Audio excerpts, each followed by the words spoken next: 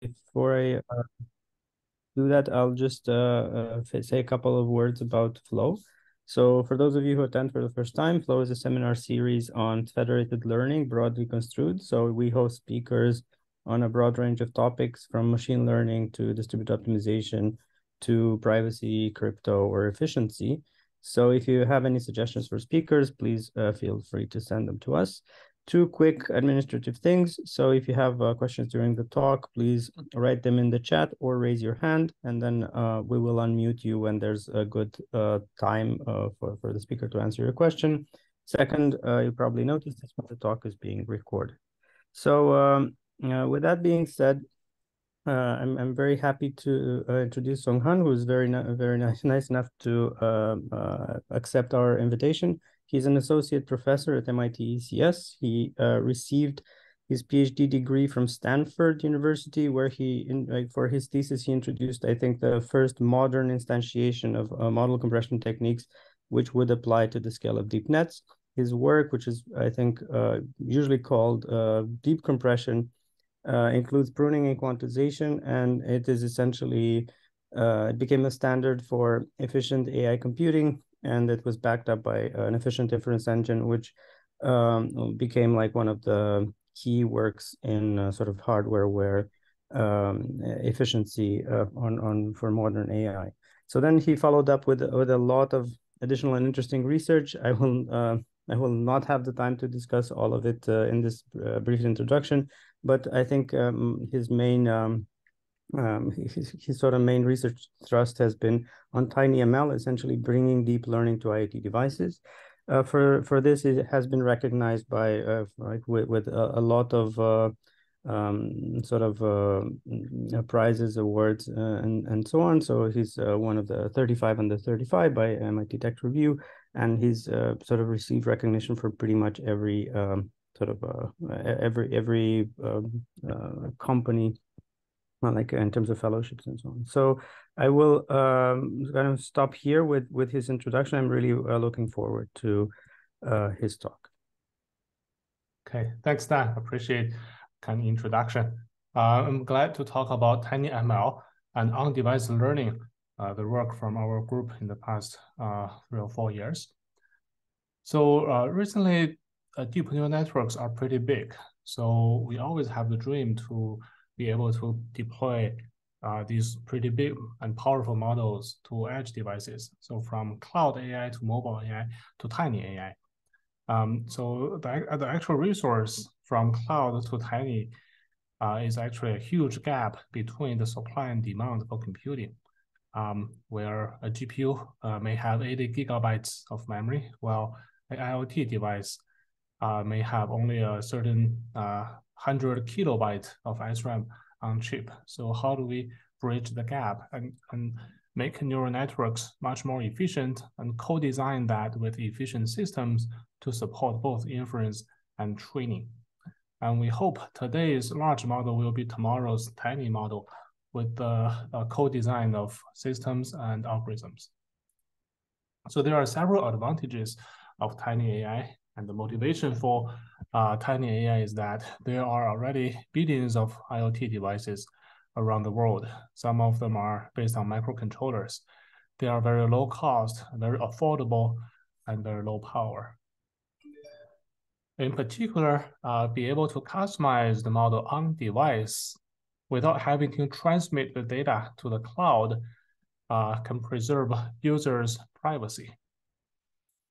But the question we want to ask is whether gradient is safe to share. For example, different workers compute on the same model. They have their own data. They do back propagation with their data locally without having to send the data to each other. But they can exchange their weight, or the diff of the weight is basically the gradient. But is the gradient safe to share? For example, here we have two workers. One is training on its own data, the cat. The other is training on its own data as well, the dog. And they have can compute the losses, calculate the gradient, and can they share the gradient without leaking their data? So researchers have find it's possible to leak some of the information, such as the membership, whether a record is used in the batch, or the property, whether a sample contains a certain property. But can we do a more aggressive leakage from the training data by observing the gradient? And we find actually sharing the gradient is not safe. We can leak the information from the gradient. The gradient actually contains a lot of information. The larger the model, the larger the gradient, because the gradient dimension is the same as the weight dimension. And the larger the model, the more likely the gradient is also containing a lot of information. So let's see animation here.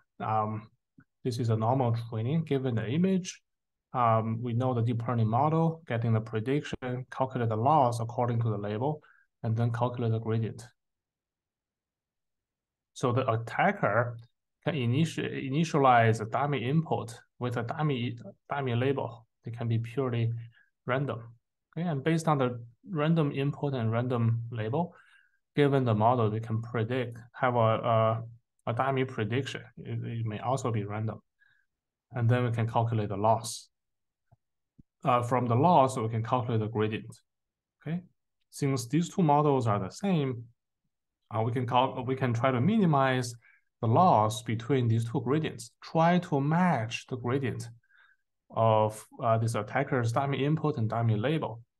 Okay, with the original image and the original label. Okay, try to match the gradient, and then we back propagate this loss between the two gradients to the input, to the dummy input and dummy label. Okay, try to optimize the input and label such that the gradient can match. Okay, and try to see if we can steal the input. And here is another way to view this process. This is the figure in the paper. Given a normal participant and a malicious attacker on the bottom, they both have the same differentiable model, have a prediction, have a loss, and they try to match the gradient. Okay, try to match the gradient, and the loss here is a two gradients difference. Okay, try to minimize this difference and back propagate the difference to the original input and to the label. And gradually, after a few iterations, we can see the noise can be gradually recovered as input. Okay, so it means that although only gradients are shared between malicious attacker and normal users, if they have access to the original weight, it's actually possible to leak the original input from the gradient. And let's see some examples. So this is a tag on vision model. This is the ground truth, which is a table. And by a couple of iterations of deep leakage, we find it's actually possible to recover this table. Okay. And let's see another example. What if we have multiple images? So this is batch size with a larger batch size. And then after a few iterations, we can still attack the leakage, the images. The order is different, but you can see the monkey is still here, the bike is here, and this is the bus, and this is the tree. So it's still possible to find such deep leakage phenomenon when we have a batch of images. A discussion here, as the resolution gets larger, the attack will be more challenging because here you are like having more variables to solve given the same number of equations. Okay.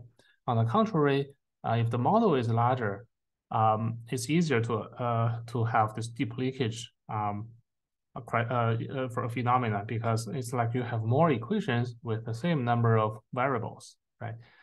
So that's some of the observation for vision models. What about for NLP models? So we try to find this deep leakage for BERT, the mass language model. So iteration 0, we can see the sentence is completely random, random words. after 20 iterations, it begins to make sense. Registration, volunteer applications, and student travel. Some of them are still wrong, okay? But after 30 iterations, it's very similar to the original text, which is coming from the NeurIPS website. Registration, volunteer applications, and student travel application open the first week of September. Childcare will be available. So exactly matches the original text, showing that it's possible to have this deep leakage from NLP models as well. And let's see if we have some defense strategies against deep leakage. So we tried a couple of ideas. The first idea is to add Gaussian noise, right? So this is the gradient match loss. As we can see, from the original, the loss is pretty low. And as we gradually increase the Gaussian noise to purple, there's no leakage. However, as we add the Gaussian noise to 10 to the minus 1, the accuracy is also significantly hurt. Okay, it's less than 1% accuracy. So the model is barely usable compared with the original model's accuracy is like 76%. Okay, so we tried both Gaussian noise and also the Laplacian noise, and find indeed as we increase the noise, the defendability gets better. Okay, if you have a strong noise, you can fully defend without having to leak anything. However, the original model's accuracy is greatly hurt, like only 40%, only less than 1%. So simply applying noise cannot prevent such deep leakage, okay, unless we allow significant loss of accuracy. What about quantization using low precision? So actually, FP16 or bfloat 16 cannot protect it. Well, it can protect the accuracy. The performance drop is actually pretty significant in this case. But this work was like in 4 years ago, I believe. With the latest update of quantization methods, it might be possible to have better int8 accuracy while protecting the leakage. So this is the comparison of another approach, okay, using gradient compression. Okay, so gradient compression is from the paper Deep Gradient Compression, where we can prune the gradients, okay, so that we have less. It's like we have less equations, but the same number of variables. We can set some of the gradient to 0, okay, so that it can reduce the communication bandwidth. And in the deep gradient compression paper, we find we can reduce a lot of gradients, almost leaving only 1% of the gradient. Okay. So as we prune more gradient, for example, if we prune 50% or prune away 70%, there's no leakage. And it's very safe to prune away like 70% of the gradient, even 90% of the gradient, without losing the accuracy. So gradient compression or gradient pruning is an effective method to prevent deep leakage. So the conclusion is that sharing gradient is as dangerous as sharing the original user data, especially with large model and small resolution. So the method is actually really easy to implement, about 20 lines of PyTorch implementation. Just try to match. The key takeaway is try to match the gradient and back propagate the gradient to the original, to the dummy input, the dummy data, and the dummy label, and has a pretty significant amount of citations since 2019. It'll be intriguing to see the performance of such method in the context of modern large language models. Okay, and the website and GitHub is available. You've already tried it out. saw a question here from Dan. Yes. So, I mean, is this a good time to ask questions, or because it seemed like you were sort of and like you were done covering the deep leakage from gradients? Yeah. I just had so I think you mentioned that larger gradients are kind of easier to leak, and you showed this example with multiple images. Is that what you meant, or like if you have a larger batch size, then you have more leakage, or does the decoding get faster? So the conclusion is the larger the batch size, the harder to leak, and the Mm-hmm. larger resolution, the harder to leak, because it's like you are trying to solve a lot of equations, Mm-hmm. and you have several variables. So the number of equation equal to the dimension of the gradient tensor, right? You have this Yeah, amount of yeah, yeah. can match, so that's the degree of freedom, the number of equations. And the number of images to recover, the more, the harder, because the same number of equations, but you have more number of variables to Yeah. solve. So it's harder. Okay, So sorry. I think I misunderstood. So one question that I think would be relevant to the audience is that what happens if you I'm not sure if you're familiar with federated averaging or something like local SGD, where what happens is that I mean, I guess you've seen this so far. So the question is, could you do the coding with respect to essentially sums of updates as opposed to a single gradient? yeah, I think that's a good method because it's like you have less number of equations and the same number of variables. So the rule of thumb is basically reducing the number of equations. Mm-hmm. Okay, so that would be kind of interesting to see. I think yeah, and my last question was just a very minor. So I imagine for a deep gradient compression, you're using error feedback. So you're not just sparsifying the setting the gradient entries to zero, but you're also feeding back error from the previous steps. Is that correct? Right. The error, local error accumulation, we have to do that. Yeah, yeah. Okay, so basically that could also mess up the attacker's understanding, right? Because there's some kind of weird mix in what is being sent, right?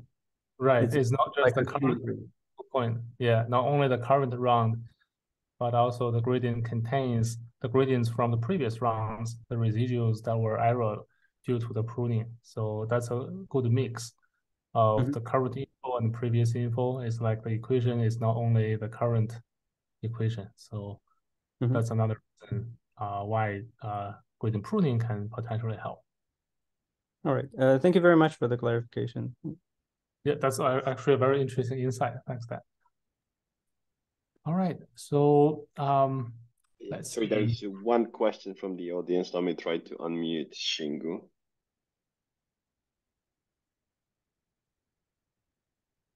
Okay, how about the dummy input generation method at the first step? So the dummy information is initialized at random. So it's pretty straightforward. Okay, thank you. So how about other generation methods such as based on the data distributions and is better for this method at first step? It's initialized at the random, so we Okay. didn't consider any other complicated methods. Might be possible to do that, but you have no prior, so we didn't take any prior into consideration. It's just randomly initialized, pretty strong assumption. Okay, I see. Thank you. Assuming we know nothing about the input. All right. So let's see. Exchanging gradient among different learners might be not safe due to the deep leakage. What if we put everything on the edge?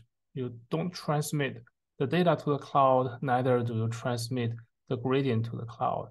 But can we just learn locally, pure locally, and put everything on device, right? Which can protect the privacy with smart home, personalized healthcare, right? And also some places have poor connectivity, like precise agriculture, pretty large farm, and also ocean sensing down to the sea. There's no physical connection to the internet. So we don't have to, what if we can run everything for including backpropagation update locally on the device? But that's pretty challenging, because here we see the memory from these edge devices is 2 or 3 or 4 orders of magnitude smaller than these mobile devices, and not to mention the cloud devices. Basically, the largest one is already 80 gigabyte or even more than 100 gigabyte, right? So it's pretty challenging, but still we try to squeeze the whole backpropagation and update on the edge device, so we don't have to transmit anything or sacrifice the privacy. So let's see what is occupying this 320 kilobytes. And in order to fit this 300 kilobytes, we want to see what do we have to fit. So there is the memory, there is the storage, and we can see there are roughly 2 categories. There's SRAM, which is readable, writable. There's DRAM and flash, which is read-only. So the flash is basically storing the kernel. We are assuming it's a microcontroller, which is read-only. You don't have to write in the inference case, but you have to write in the update during the training phase.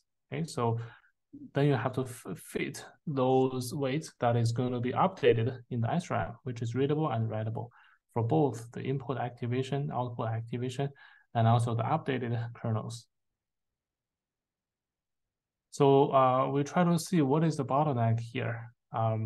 We need to reduce both the weight and activation, because we find those traditional neural networks, right, from ResNet to MobileNet, okay, from this color to this color, the parameters actually reduce by a lot, okay?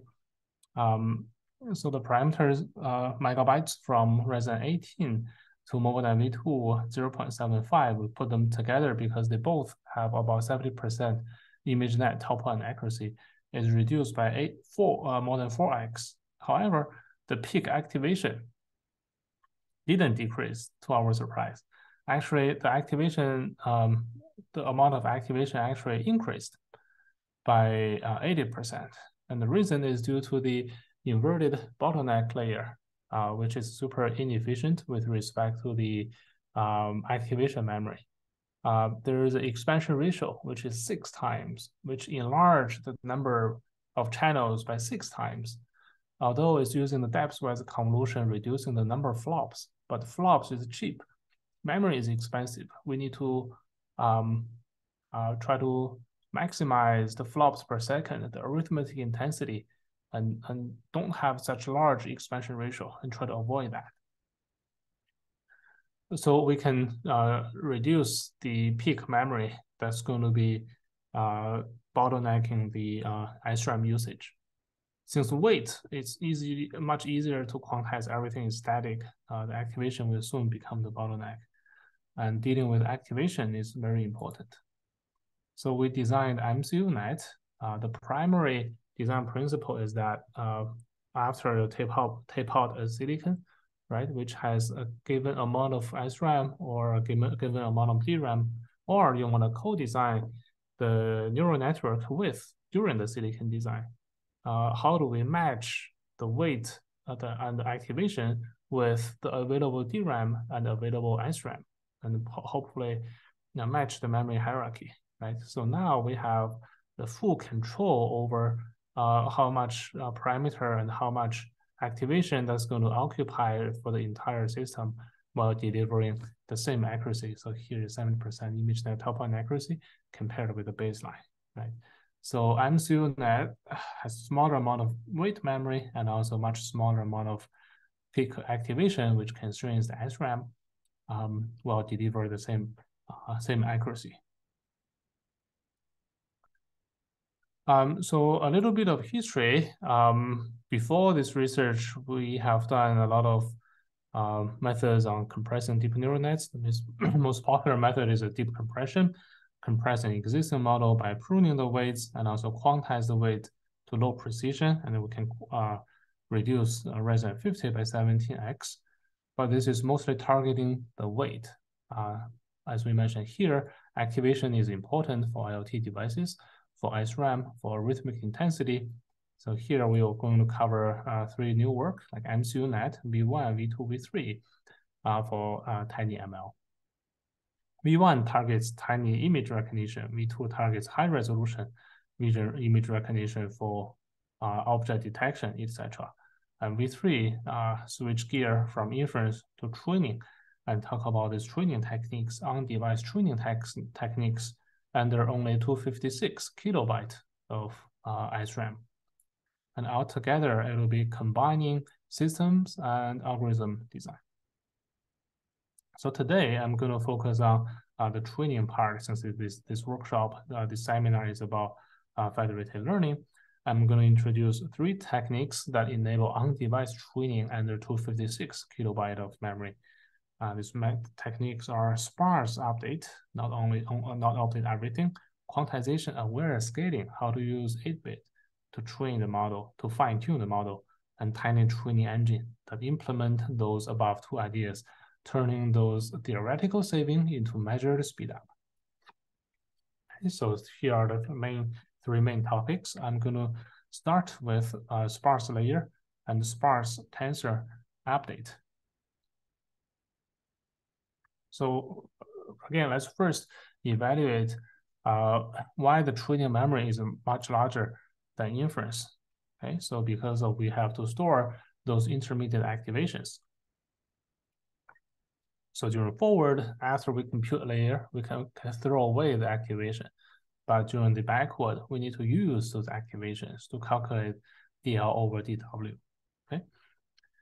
So the activation also grow linearly with the batch size, which is always 1 for on-device real-time inference, but for training, batch size make it even larger. Even with batch size of 1, activations are usually larger than model weights, since we have many layers. We have to store them all together.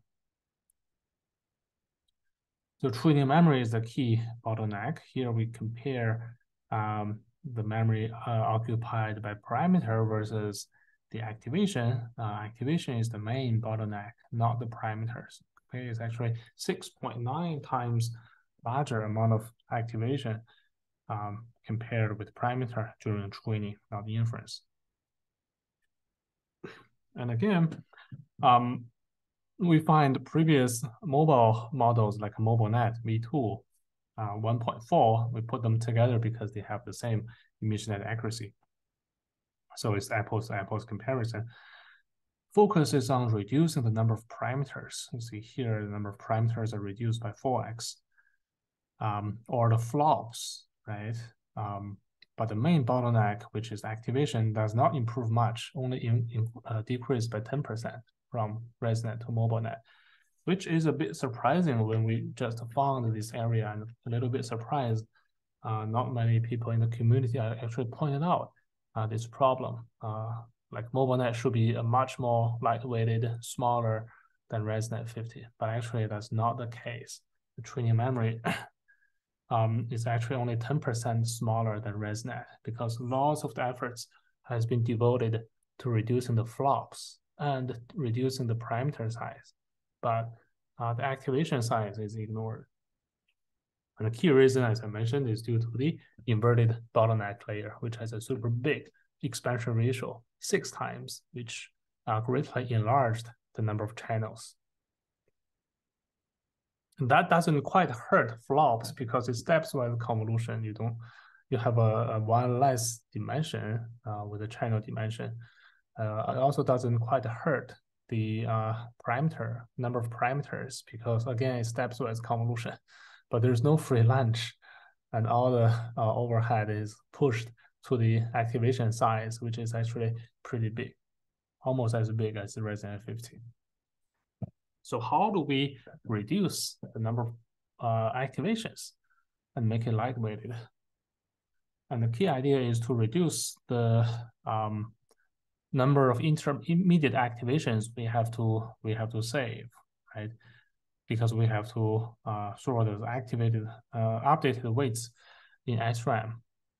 Since in microcontroller, flash is read-only, but assume SoC, that'll be, you have more degree of freedom, you also have the DRAM. That is writable, right? But again, the higher the memory hierarchy, the more expensive. So this is the baseline when we are updating all the layers. This is the memory cost, this is the top line accuracy. A popular approach is to only update the last layer, which is a special case of our proposed sparse layer, sparse tensor update. Let's start with something simple. Can we skip some of the layers? And the extreme case would be skip everything in the front and only keep the last FC layer. And indeed, that can reduce the training memory by 12x, an order of magnitude. However, there is significant accuracy degradation on the downstream task. It's simple, but hurt accuracy.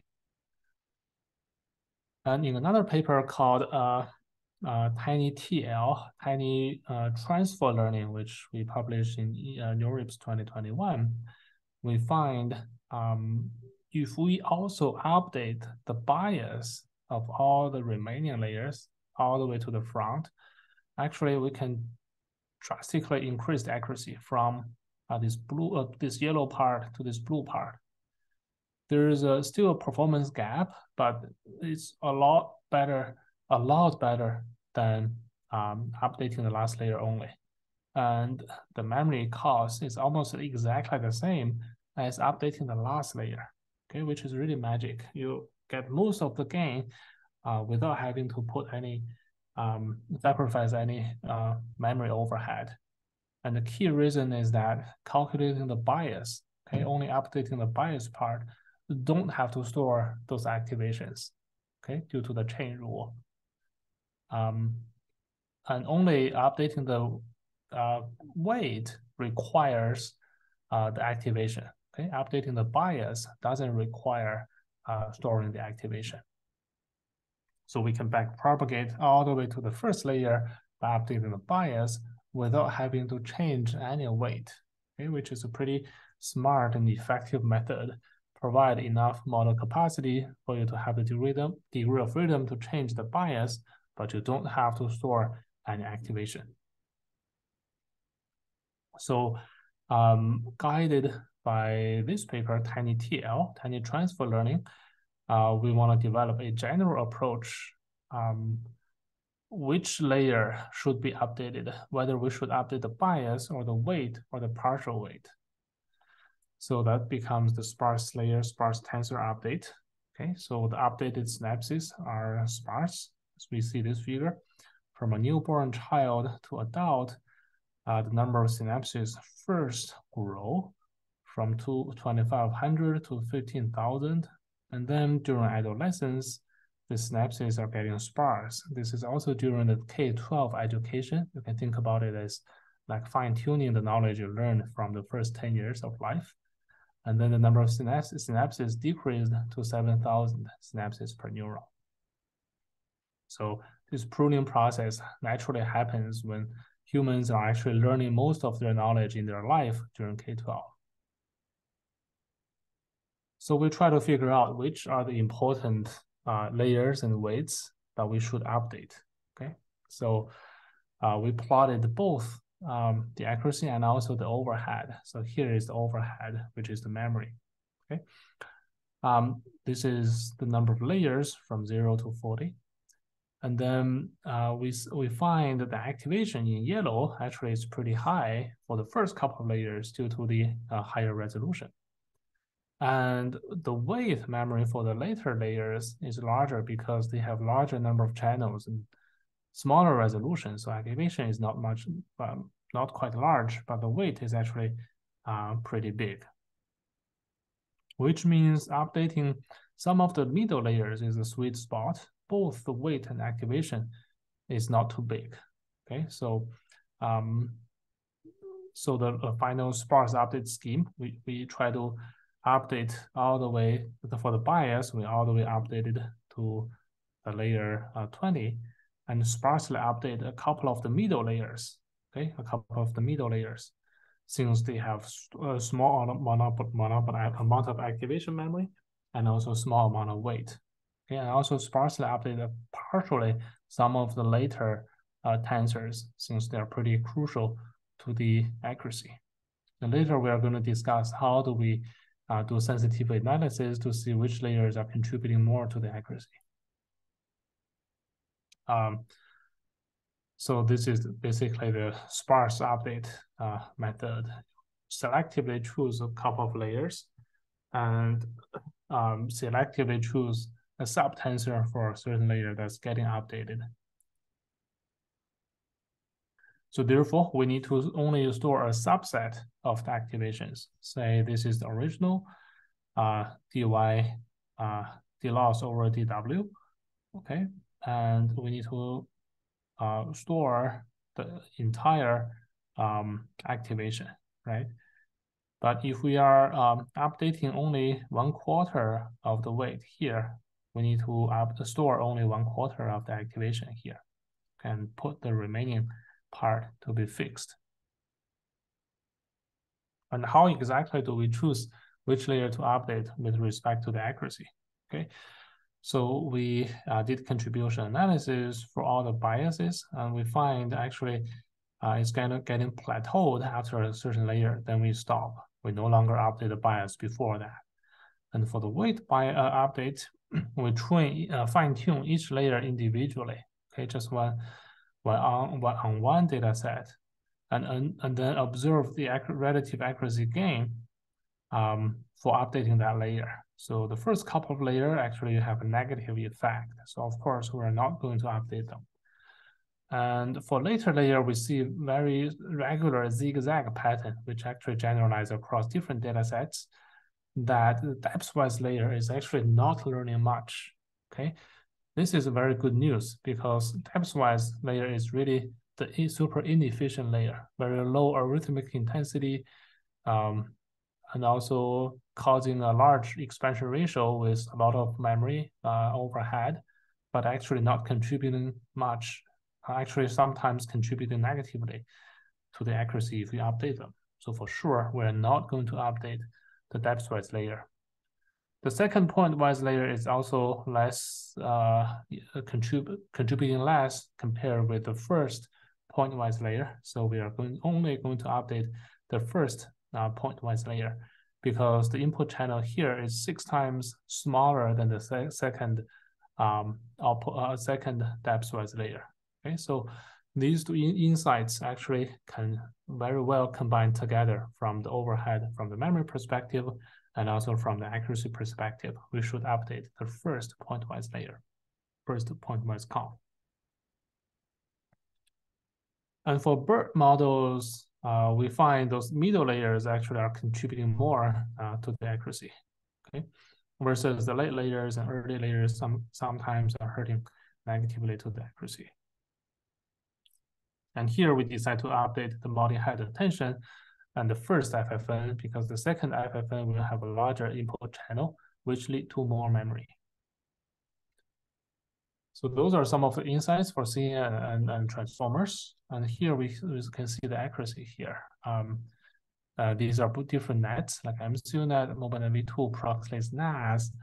And from updating the full model and updating the last K layers, including updating the full model, which is the upper bound here, versus update only the bias in the yellow versus sparse update here, we can have even better accuracy. Sometimes actually 7.5 times smaller actual memory required to update these weights. So sparse update really helps preserving the accuracy while drastically reducing the actual memory required for training compared with inference. So this is a big picture in summary that summarizes sparse update. This is the full update. All the weights and biases are updated. Last only update, only update the last FC layer. Bias only update. This is a lots of the low hanging fruit is actually here. You just update the bias for all the layer and the last layer. which can recover a lot of the accuracy, but with little actual memory overhead versus the sparse layer, sparse tensor update. That's going to smartly select the sub-layers and sub-tensors. For CNNs, the first step point-wise is actually good candidate to update. And for the transformers, everything except for the second FFN layer is a good candidate to update. So now let's switch gear to talk about quantization aware scaling. Okay, so quantization is very popular for inference. Okay, so this is a full precision. This is a quantized model. In this example, only 2-bit. They are more efficient, but difficult to optimize because here you don't have those batch normalization where batch normalization are all folded into the convolution layer. And now we have to deal with a real quantization graph rather than the fake quantization. Okay, fake quantization is used for quantization where training or QAT, but for real quantization, we want to really deploy it on the silicon for on-device training. Okay, so compared with fake quantization, for real quantization, all tensors are int8 for the input or int32 for accumulator, and there's no floating point units. You can have the measured memory saving, but leads to optimization difficulty because you have to deal with mixed precisions and you don't have this batch normalization. So naively turning from IP32 SGD to int8 SGD, you get about 10% degradation of accuracy averaged across 10 data sets. So what is causing this problem of doing back propagation on a real quantized graph? Here we see input is int8, accumulator is int32 at the bias, and the scaling factor is IP32, and you cast it back to int8 as the output of this layer. Okay, and what is missing here? And why there's such a big accuracy degradation? So we plotted the weight over gradient. Okay, since this is the weight over gradient in log ratio, we can see a big difference between weight over gradient. Okay, IP32 used to be here, very decent, but int8 training, you suddenly have a super big weight over gradient. What does it mean? That means the weight is too big, gradient is too small, weight over gradient is too large. Okay, and it has a zigzag pattern, which is different for the weight and the bias, and also for different layers. Actually, here and here can differ by like 5 orders of magnitude. So you cannot have a constant scaling factor to scale them.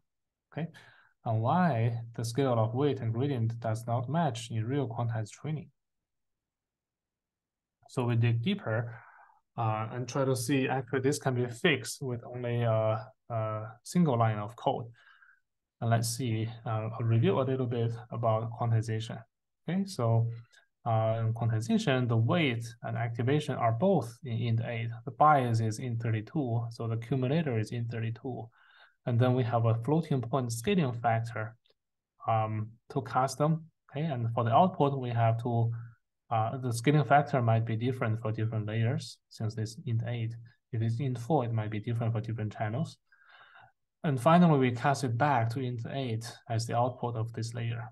Okay, write it in another way. The original weight, IP32 weight, equal to a scaling factor times the int8 weight. Okay, the int8 weight ranges from -128 to +127, but the original weight might be like 2 point something, 1 point something, smaller number. So SW is usually much smaller than 1. Okay, keep in mind, SW is usually smaller than 1, projecting from -28, +127 to something like 1 or 2. Okay, so it's something much smaller than 1. If we calculate the gradient with respect to the weight, okay, according to a simple chain rule, it's actually SW times the gradient to the original IP32 weight.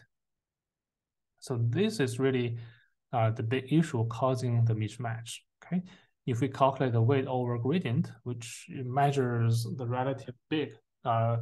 relative size of the weight and gradient, we plug in the weight hat, which is the quantized version, which is equal to the original weight divided by SW. So it is here. And we plug in the GW hat, which is here, SW times this GW. And immediately we find there's SW to the power of -2 times the original weight over gradient. Okay, so this is really hurting the weight over gradient ratio. And since, like we discussed here, SW is something smaller than 1, SW to the power of -2 is something much bigger than 1, okay? Causing the quantized weight getting much bigger than weight over gradient, much bigger than the original weight over gradient. If that is a constant, we can simply scale the learning rate to make the gradient larger. However, the scaling factor is different for different layers. Even for weight and bias, those are different, okay? That's why it's not easy to have a single, we cannot simply scale up the learning rate. But the solution is pretty simple here. Since we know the scaling factor at compile time, this is something we already get after training the model, we can just rescale the gradients, okay? And plug in this s to the power of -2 to the gradient, and similar to the bias. The derivation is very similar, just there are 2 terms here. So there's just one line of code to correct back the gradient of the weight, and one of code for the activation, for the bias. So after such magic one line of code of this quantization aware scaling, we can have this innate training plus QAS quantization aware scaling fully align the weight over gradient ratio compared with the IP32, which is pretty awesome. And after quantization aware scaling, the QAS, we can observe the convergence becomes much better. Okay, this is blue-green versus without QAS, which is in green, which is in blue. For both the training loss and also the validation loss. And so now with QAS, we can bring back the accuracy. It's even better than methods like ADAM, which incurs 3x extra memory storing those intermediate states, optimization states. And finally, we need to implement above algorithm innovations into measure the speed up. So we introduced tiny training engine. Since the existing framework cannot fit the 256 kilobytes of available SRAM, TensorFlow is taking 600 megabytes, PyTorch is taking 300 megabytes, MNN is taking 40 megabytes from Alibaba. So AutoDiff at runtime will incur low edge efficiency. Memory is also pretty heavy. A lot of intermediate unused buffers has to compute full gradients. So that's a limitation of existing frameworks. So tiny training engine actually computes the AutoDiff and do the execution in a different manner. So conventional methods perform the AutoDiff at the runtime in red. Okay, so focus on flexibility with the conventional training framework, and AutoDiff is performed at runtime. So optimizations will lead to a lot of runtime overhead. So tiny training engine moves most of the workload from runtime to compile time, thus minimize the runtime overhead. Also enable the opportunity for extensive graph optimizations. So let's see this animation again. Move the workload from runtime to compile time. So here is the optimization pipeline, starting with a Python defined model, okay, and trace the graph. So this is the PyTorch definition. You have a count2D, and then we construct a forward IR, giving the tensor IDs, and then we compute the backward IR at compile time, right? So given this count2D assigned to register 0, And then we can basically expand it into three parts, three contours to calculate the forward and also the backward. Okay, for backward, we calculate the gradient with respect to the input and gradient with respect to the weight, and finally the gradient with respect to the bias. Okay, so the backward IR is generated at compile time. And we do the graph level optimizations to support sparse layer, sparse tensor update. For example, this is the full update, dydx, dydw, dydb.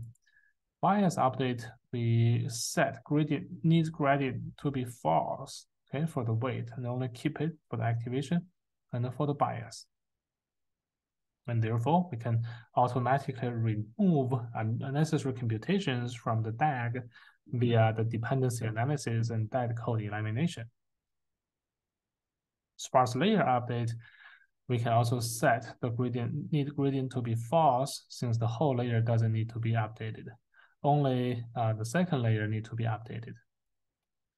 And sparse tensor update, for example, we update only half of the weight. We set need grad to be half. Okay, and here we can slice 10 channels out of the 20 channels. Okay, previously it was 20 by 10. Now we only slice away 10 by 10. So you can automatically remove the buffers of the pruned gradient from the computation graph.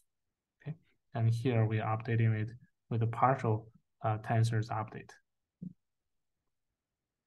So as a result, such a sparse update will result in a pretty significant reduction of the peak memory, like 6 to 8 times memory saving compared with the full update with respect to measured peak memory size. And then we also perform operator reordering in place update. So this is conventional way to update the parameters, long distance between calculation and update. And now we try to immediately release the buffer as soon as it's updated. And by reordering, that can save another 2 to 3 times peak memory. And we did operator lifecycle analysis. We can show that the memory footprint can be reduced a lot by operator reordering. So the optimized operators, both the optimization scheme and also tuning those individual operators using loop unrolling, blocking, those kind of optimizations altogether demonstrate 21 to 23x speed up over TensorFlow Lite on microcontrollers, ARM Cortex M7. And finally, we converted into executables that deliver lightweight, portable, and efficient binary. Much smaller memory and faster speed fitting microcontrollers. And we can perform on-device training on a STM32 microcontroller. Here is doing the person visual wake word to detect whether there is person or no person. Initially, the prediction is wrong.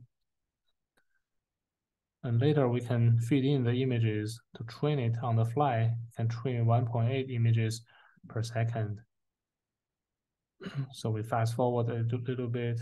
After about 10 minutes of training on device, here we have only 256 kilobytes of SRAM and 1 megabyte of flash, which is pretty small amount of memory, but still can train it on device with 1.8 images per second. And then now we can perform inference. There's no person. Here is a person. Can run it at 3 FPS. Everything is on device. We later actually generalized this method to other devices, to more platforms, on my Apple M1 chip, Raspberry Pi, Qualcomm Snapdragon, DSP, CPU and CPU.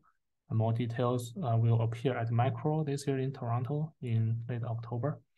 So this is some of the saving of the forward and backward. Summarize a little bit. The two work for inference are highlighted by MIT homepage. The training one is also highlighted by MIT homepage, delivering the customize AI on device. So you don't have to actually transmit the weight or transmit the data to the cloud. And we open sourced the MCUNet tiny training engine. Also, we opened a new course called Efficient ML.ai. All the materials, including slides and homework, will be available online. The first lecture will be this September. So finally, appreciate MIT AI Hardware Program for sponsoring this research. Thank you. Thank you very much. So I guess we can check if there are any other questions from the audience. So people should feel free to raise their hands. Meanwhile, I wanted to ask, I think before this sort of last chapter, you were describing a version which only updates biases. Right. Right, and you were kind of selecting the subset of layers. My question was if if I'm not mistaken, I think updating just the biases would correspond to some kind of low rank update of the weights. So I was wondering if this is kind of in any way related to all of this stuff that's, kind of these popular low rank adaptation methods, or like if I guess this was your work might have been actually before, but I was wondering if low rank adaptation might actually be sort of relevant to the types of techniques that you have implemented so far. Right. I think it can be understood in that way because you are like, I didn't think about it as a actual bypass layer. You are just adding something on top of the matrix application, right? Yeah. And this is as a result of like. Yeah, but technically, like, since you're just adding this kind of bias factor, I think you could, if you wanted to be fancy, you could write it like as a literal low rank update to the original weight matrix, because this is kind of added on top. So I think these two things would be somewhat equivalent, at least in this very simple case. Right, I agree. This is a simpler version of bias of low rank, and actually perform super well. You can gain a lot of the accuracy benefits by such very simple and effective. Yes, indeed. This was surprising. I was aware of the work, but I hadn't realized how well it actually how well it works in practice. So maybe my follow-up question to this would be, a lot of people are talking about, the scale of the models has increased by 100x if you go to LLMs. So I was wondering if any of these techniques are kind of relevant to large language model training, where, in some sense, what happens is that the model size exploded, and therefore our GPUs are now kind of the end devices. So, I was wondering if there's any, if this is, these techniques could just be used to scale kind of LLM training on kind of regular devices, as opposed to these kinds of IoT type of devices. Right. So scaling up the device and scaling up the model, we're both interested in that. So here are some results, like on Jetson Nano GPU, showing the reduction, and also in the micro paper got accepted, we're going to show OPT 300. The smallest version of OPT model can be fine-tuned on Jetson Nano. Larger model. Very nice, very nice. Okay, all right. I don't think there are any remaining questions, so I think I will close the discussion for now. Thank you very, very much for the very interesting talk. And I hope I see everyone else for one of the next editions of Flow. Thank you, Dan. See you soon. Thank you. Bye-bye.